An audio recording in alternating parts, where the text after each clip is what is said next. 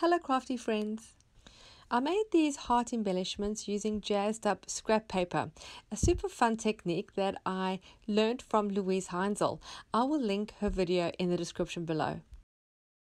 This first batch that I made the video last night, and when I went to edit it, the video had gone a bit bonkers and became corrupt and I couldn't work with it, so I had to make another video. So I've made another 6 of these that I'll make in tonight's video, and it actually isn't so bad because they were so much fun to make and they're quite addictive. So to start with, we need to jazz up our little scraps as per Louise Heinzel's very clever idea. I just have an old ice cream bucket here and I have all my little bits of scrap paper in here. Now they're already mostly done because I did use them in my first video, but I'm going to show you how to make some more. Now I'm using specific paper. I'm just tearing up some old paper from an old book, but you can really just use scraps that you have on your table that are leftovers from other projects. A great way to use them up. Then I'm working with my Distress Oxide inks. I have some Dylusion ink sprays. I'm also going to use some color burst powders and also some acrylics. Any kind of medium you have will work for this. And you can also use any colors that you like. You can go for a really vintage feel, or you can make it as really bright as you want. And this part is really fun. It reminds me of when we were younger. When I was younger, I used to play in the garden and have like an old pot or an old bucket, and you'd put in leaves and grass and dirt and straw and water and stir it up and make like a garden soup.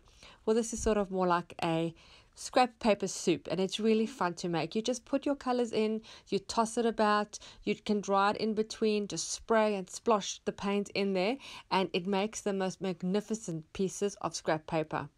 Each one totally unique and super fun. I've gone with a really bright pink and a turquoise for the color, and the rest are all just neutrals. It's all like vintage photo colors, tea dye, all my Oxide inks that I normally use for the vintage feel. And then I'm also going to use some gold acrylic paint. I do like the gold accent that it allows and how it just sort of brings a little spark and a bit of luster to the pieces.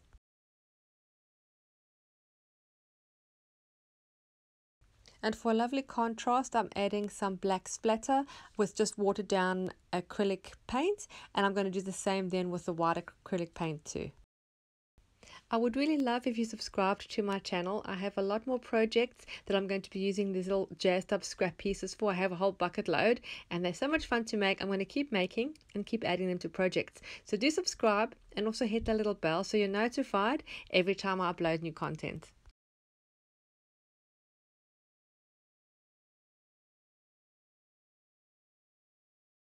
I will put a full list of all the products that I have used in this video in the description below. You can either leave this to dry overnight or dry it with a heating tool, and you can just see once everything is dry all the beautiful and unique pieces of paper that you have that you can use in so many different ways. I'm going to use an old encyclopedia page as the base for this project, and then I'm going to select a few pieces of my scrap papers to stick down. I'm going to tear the pieces into smaller strips. I want to have as many different designs in a row as possible so that each heart that I cut out is going to have multiple designs. And then I'm just going to stick the strips down with a glue stick. I like the torn edges to show, so I try to overlap it in a way that the torn edges sort of are on top and you can see them. If some pieces don't stick down 100% or if corners are flapping up a bit, I don't mind that so much because I do like it to have some texture. But if you want to just add additional glue, or you could actually use craft glue for this step. Sometimes both sides of the scrap paper have beautiful designs, and sometimes it's a little bit difficult to pick which one you want to show.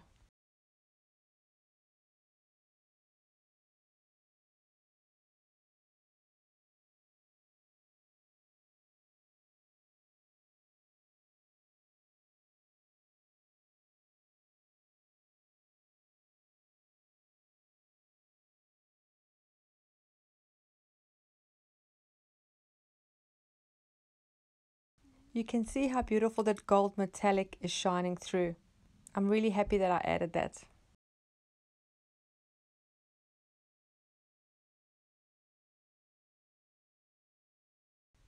I think that looks stunning just like that, and would actually make a really great junk journal cover.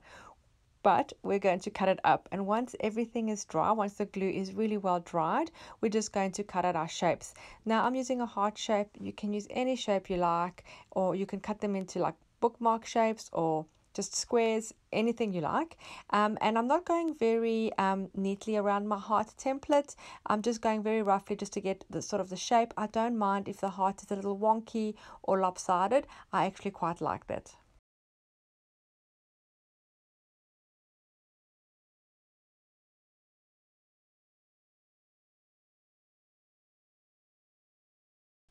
Do save the offcuts when you cut these out. I will find a way to use them in a future project.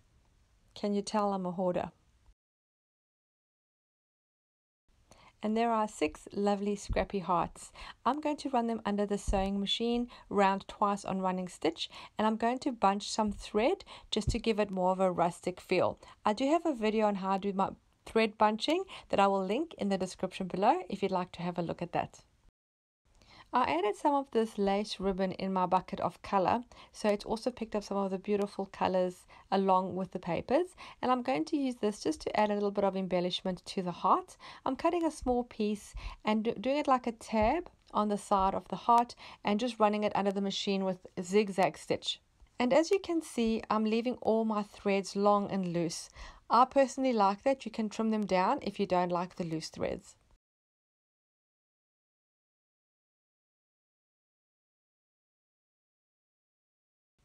I'm going to add a few buttons just for some additional color and some more interest. I have these glitter buttons that I have bought a long time ago, I think maybe off AliExpress. I'm going to use one of those on each and then a smaller button in a contrasting color. I'm just going to stick those down with the hot glue, reason being they are being stuck onto a chunky surface that's got layered paper. Some of them are overlapping on the lace ribbon, so I'm thinking that a hot glue gun is going to be the most secure way to adhere these.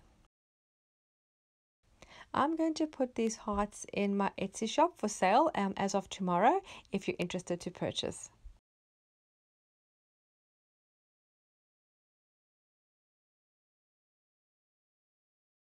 They would make a great embellishment on the cover of a junk journal. They could make a beautiful journaling card that you could pop into a pocket, or you could just add it onto a page with a really large paper clip.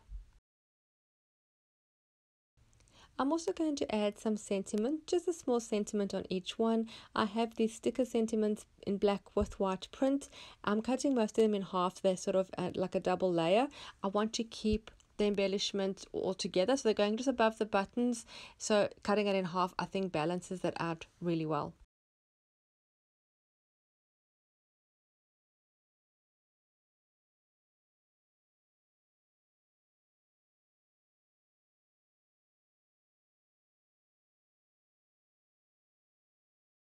Thank you so much for taking the time to watch my video. I really hope you enjoyed it and were inspired to create your own jazzed up scraps and then to use them in some lovely embellishment creation. Thanks again for watching. Don't forget to subscribe, and I'll see you again soon. Bye.